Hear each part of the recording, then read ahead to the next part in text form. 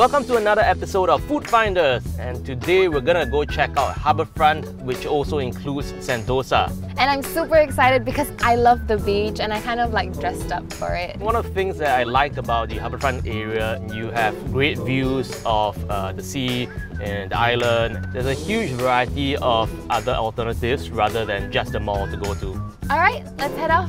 So we're here at Arbora. The name of the place Arbora actually originated from the Latin word arbor, which means that to be surrounded by trees and lush greenery. This is a really beautiful place to have lunch with your family or friends. Beautiful scenery. You can see the cable cars here. Arbora is also located on Mount Faber itself, so you get a very nice view of the city and HarbourFront itself.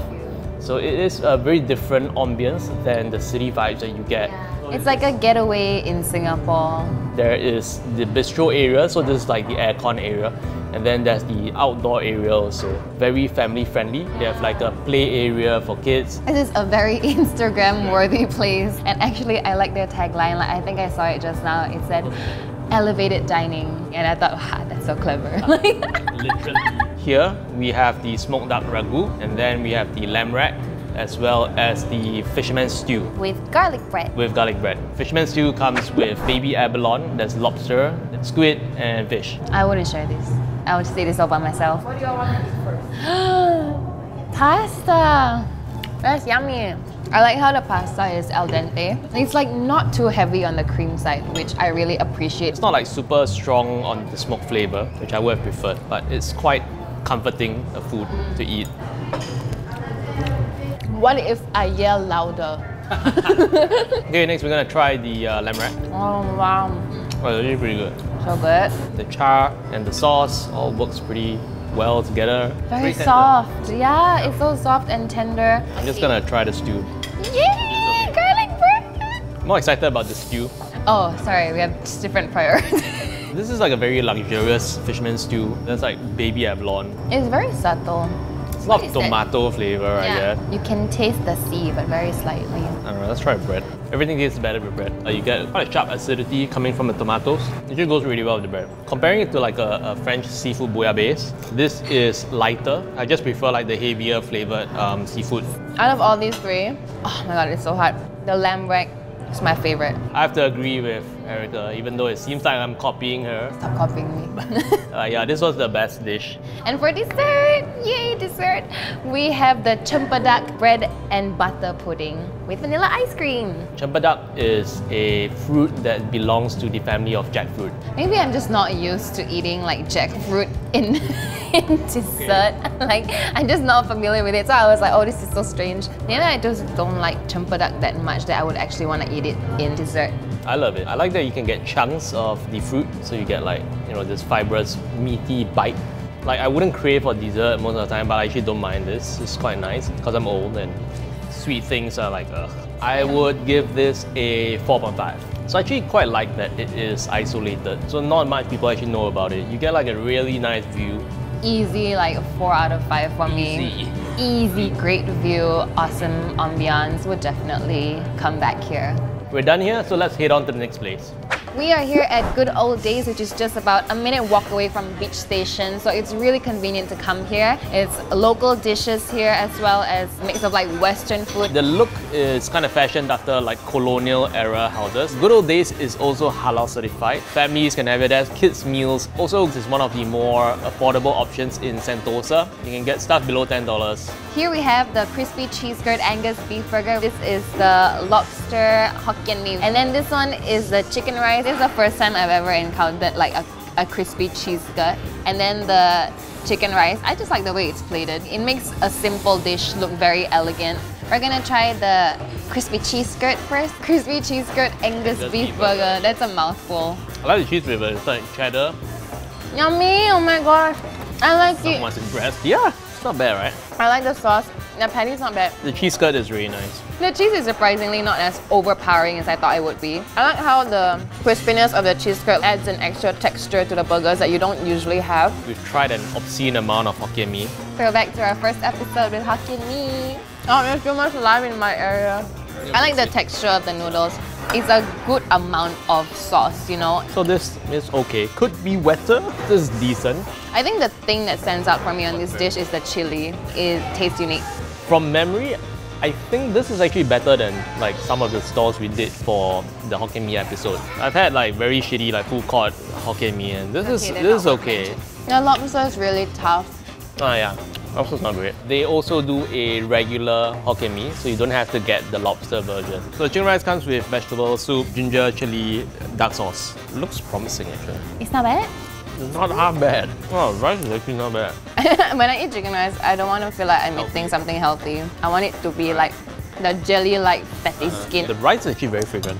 It's very like slightly elevated version of your like standard food court chicken rice. The meat itself is actually really tender. The meat is very succulent. This is like above average chicken rice. It's not cheap though, it's like $12.80. Worth trying, honestly, for me. Worth trying, worth trying. I would give Good Old Days a 3.5 upon 5. I think the food is surprisingly above average. Can I give like 3.8? Like, I'd give this place like a 3.5 out of 5. The food is great for like what you think is just regular local food, but it's actually like better than your expectations.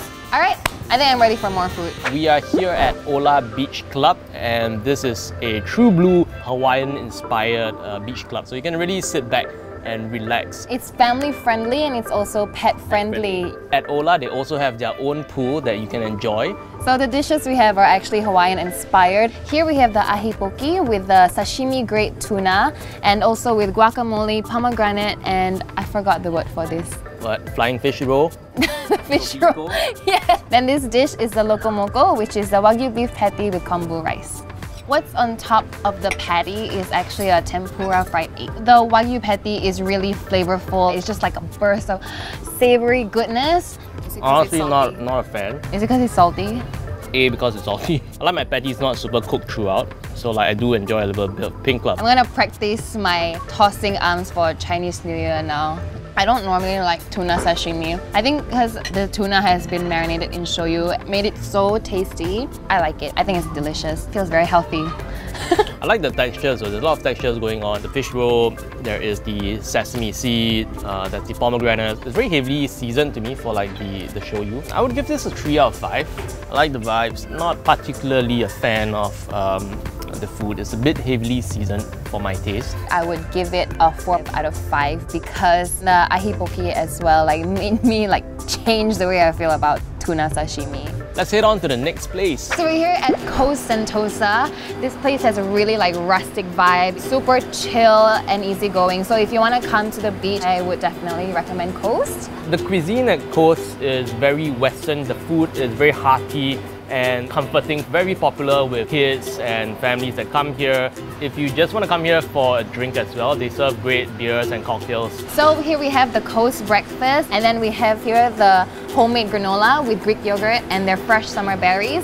And over here we have their rosti with the smoked salmon and poached eggs. We're gonna try the granola first. Not typically a fan of Greek yogurt because it's sour, but I think they balanced it out with the maple granola. Oh, that's sour. You gotta eat it with the granola. I did. But it was not sweet enough. Is it sweet for you? I think it's like an old people thing. I don't like overly sweet things.